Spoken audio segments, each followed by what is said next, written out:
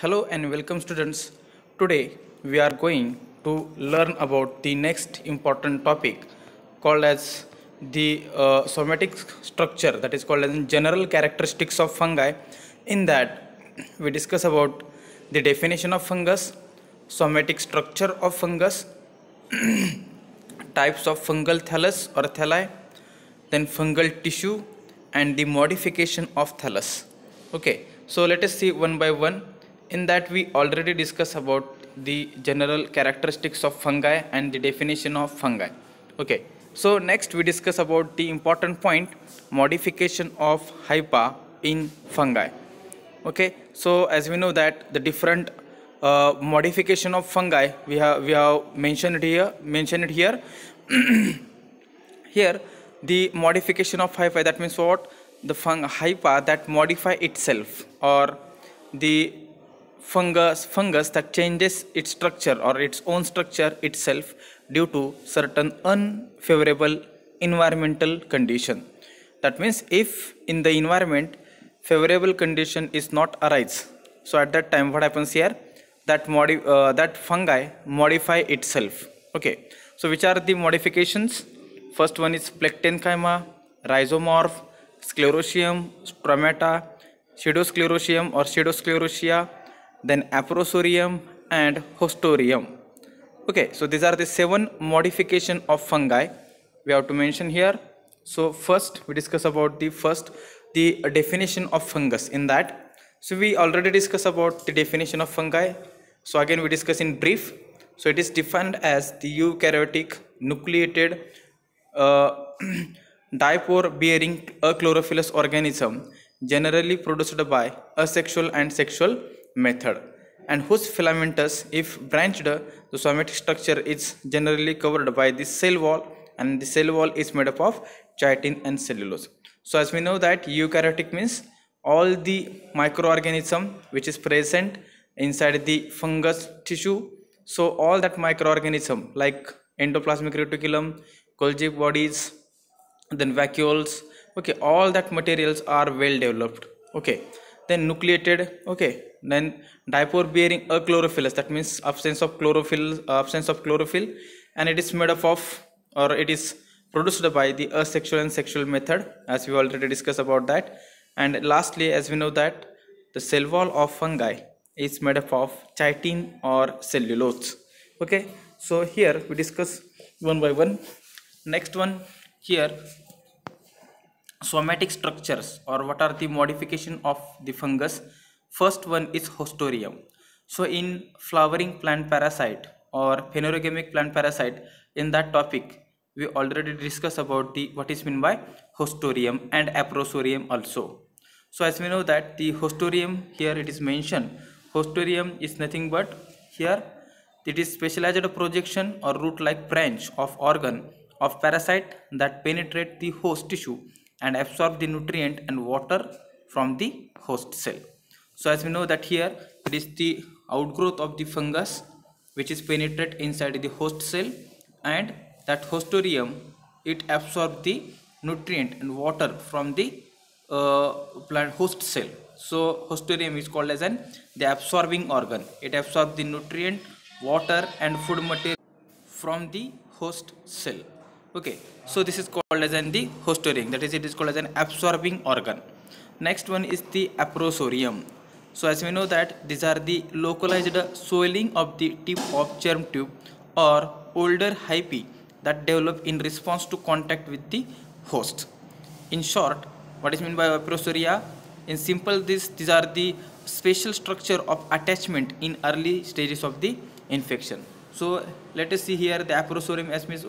So in case of rust fungi, here it is mentioned iridospore, and from that iridospore it is an initial organ of the fungi that comes in contact with the host. So that initial organ of the fungi which is comes in contact with the host surface, it is called as aprosorium. Okay, the next one is the types of fungal thalli or the thallus. So as we know that what is meant by thallus, so thallus means it is the body of the, or it is the whole body of the fungi without root, stem and leaves. So what is meant by thallus? Again, it is the whole body of the fungus without root, stem and leaves. So it is called as an thalli. So thalli are divided into two parts. First one is homothallic fungi and second one is the heterothallic fungi. Okay, so homothallic fungi means what? If the male and female sex organ of the fungi or both the gametes are produced on the same thallus, that means on the same body of the fungus when male and female sex organs are produced. Okay, so it is called as an homothallic fungi. Okay, so homo means same. Okay, next one is the heterothallic fungi. So hetero means different. So if male and female sex organ or both the gametes are produced on the different thallus or different sexual or different fungal structure, then it is called as an heterothallic fungus. For example, rust fungi. So they are having the different mating types or different types of the fungal structure. So it is called as an heterothallic fungi. Next one is the fungal tissue. Okay, so fungal tissue is modified into the plectenchyma. So what is meant by plectenchyma? During certain stages of fungal development, the mycelium become organized into loosely or compact woven tissue as against the loose hyphae. That means the loose hyphae ordinarily found in the mycelium. The organized tissue is called as plectenchyma. That means what? During the growth of the fungus, some of the fungus that are aggregated or clump into the simple structure just like in the compact woven mass of the tissue. So that structure is called as in the plectenchyma. Okay, the next one is the here after that plectenchyma. Here the plectenchyma is having the two parts or two types. First one is pseudoparenchyma and next one is prosenchyma. So pseudoparenchyma means what? In the fructification of higher fungi, that is means during the development of higher fungi, the hypha become woven and intertwined into the compact mass. That means as we know that in the picture, the hypha, single hypha or number of hypha that are grouped together and they make a clump or compact mass. So it is that structure is called as in the pseudoparenchyma. Then prosenchyma means what? It is rather a loosely woven tissue of hyphae. The hyphae composing it do not lose their identity. They run more or less parallel to one another and composed of elongated cells. That means the elongated hyphae that are comes in contact with each other and they are parallel to each other. When such a aggregation or when such a structure of that hyphae is formed, then it looks like the oven or just it look like the parallel to each other, that tissue. So it is called as an prosenchyma. That woven tissue is called as an prosenchyma. And pseudoparenchyma means what? It is the somewhat circular or globular structure. And prosenchyma that are elongated and parallel to each other. Okay. The next one is their modification of mycelium or the thallus. It is very important point. So why the mycelium or fungi modify itself or why they are modified itself? First one is the rhizomorph. Okay, so rhizomorph means what? Rhizomorph means what? It is a thread-like or cord-like structure in fungi which is made up of parallel hyphae, branched tubular filamentous that makes up the body of typical fungus. So rhizomorph acts as a absorbing and translation organ. Okay, so in simple, simple means rhizome means root-like. Okay, rhizomorph means what? Root-like structure of the hyphae. So the root-like structure of the hyphae which is present in fungi which is responsible for absorption of the nutrient. So as in picture we can clearly see that the loosened hyphae or the whitish mycelial growth will be or root-like structure will be observed of the fungi, and that root-like structure of the fungi they absorb the nutrient and water from the soil. Okay, so that structure is called as the rhizomorph. Second one is the stroma. Or stromata. So stromata means what? It is the compact mass of the hyphae which are aggregate together or compact tissue that forms a flat plate or mass. The hyphae may be implanted, intertwined, have lost identity to form tissue that looks like parenchyma tissue of the plant called as in the pseudoparenchyma. Okay, that means what? The when the mycelium, when it becomes fragmented or broken into the small pieces, so what happens here? The tissue, whatever the hyphae it looks like, so that hyphae it looks like the parenchymatous tissue, or it is a flat in structure which are aggregate together. Okay, so that structure it is very hard and woody or soft or fleshy, depending on the type of the fungus. That stroma, or it is a compact hyphae of the mass, or a compact hyphae of the fungus, so it is hard or woody or soft. It may be depending on the type of the fungus. So it is called as in the stroma or stomata. Okay, so mostly it is formed in the which fungus? Mostly Claviceps fusiformis fungus.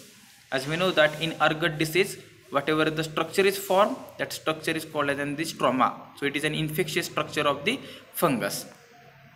Next one is the sclerotium. So in very simple word, the sclerotium is what?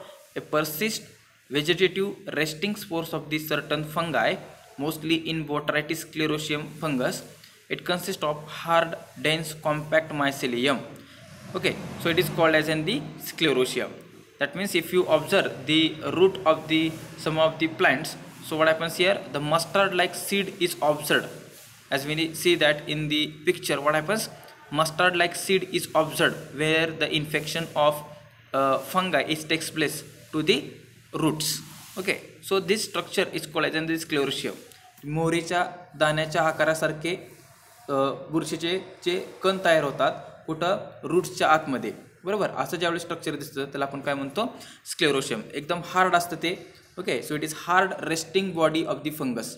Sometime it is called as it is a hard resting body of the fungus, just look like in the seeds of mustard. So it is called as in the sclerotium. Then which are the types of the sclerotium? So very simple, myceliginous sclerotium. That means what? If the sclerotia or mustard like seed germinate directly into the mycelium, that means what? From that sclerotium, from that seed like or mustard like seed of the fungus, if after the germination of that sclerotium, when there is a development of fungus or mycelium, then it is called as in the myceliginous. Okay, so it is, for example, Rhizoctonia solani. Rhizoctonia solani. That means from the sclerotia, after the germination of sclerotia, that are converted into the mycelium. The next one is carpogenous carpogenous sclerotium. So carpogenous means what? If the sclerotia germinate and gives rise to the spore fruit bearing stalks. That means what? After the germination of the sclerotia, they produces the spore fruit. They produces the spore fruit, and inside the spore fruit, different spores are produced. Inside the spore fruit, different spores are produced. Then it is called as in the carpogenous sclerotium. For example, Claviceps fusiformis, that is called as an ergot of bajra. And third one is sporogenous. If the sclerotia germinate and it gives rise to the sporogenous spores, that means from the sclerotia, if the after the germination of the sclerotia, if it is produces the different spores, then it is called as the sporogenous fungus or sporogenous sclerotia. So very simple, after the germination of sclerotia, if the mycelium or when the sclerotia develop directly into mycelium, it is called as myceliginous sclerotium. If the sclerotia produces the spore fruit bearing stalk, then it is called as an carpogenous. And if the sclerotia after the germination of sclerotia, when it produces the spores, then it is called as an sporogenous sclerotia. So it is very simple. Then second last is dormant mycelium. In Marathi it is called as an dormant means what? संतृप्त अवस्था आपण अशी म्हणतो. तर dormant म्हणजे सुप्त अवस्था. Okay, so dormant mycelium is what? It is the mycelium which hibernate in the host tissue to tide over unfavorable condition. That means what? As we know that for the development of fungus or mycelium, favorable condition is required, like favorable temperature, atmospheric humidity, optimum rainfall or optimum moisture is required. But if such a favorable condition is not available in environment, so at that period what happens here? What happens? There is some modification, or fungi hibernate itself in the soil or in the different straw. It may be wheat straw or paddy straw. बरोबर. Mycelium काय करते, वातावरणामध्ये favourable condition नसल्यामुळं लपून बसती. कुठं? सॉईलमध्ये किंवा paddy स्ट्रॉमध्ये किंवा व्हीट स्ट्रॉमध्ये लपून बसती. आणि ज्यावेळेस फेवरेबल कंडिशन येईल त्यावेळेस परत जर्मिनेशन त्याचं होतं. बरोबर. त्यामुळे ह्याला म्हणतो आपण डॉर्मंट मायसिलियम. म्हणजेच काय? Those fungus which hibernate in the soil or in the seeds or in the different straw of the different planting material, and when the favorable condition is arises and it germinate rapidly, so it is called as the dormant mycelium. Next one is the Jimmy. Last one is Jimmy. So Jimmy means what? These are the chlamydospore produced in lower fungi whose walls are thinner. They are occur either singly or in the chain after maturity. So Jimmy is nothing but it is a modification of fungus, but it looks like the circular and thick structure will be produced as which is mentioned in diagram, and that each and every chlamydospores, they are attached together, and after maturity what happens, that chlamydospores are released or they are detached from each other, and each chlamydospores germinate itself, okay, individually. So such a structure is called as in the Jimmy. ह्याला आपण काय म्हणतो? Jimmy. So these are all the modification of the fungus. For example, कुठले कुठले modification बघितले आपण? Rhizomorph, first one is, second one is sclerotium, third one is prosenchyma, fourth one is plectenchyma, next one is pseudoparenchyma, next one is the dormant mycelium, and last one is the Jimmy.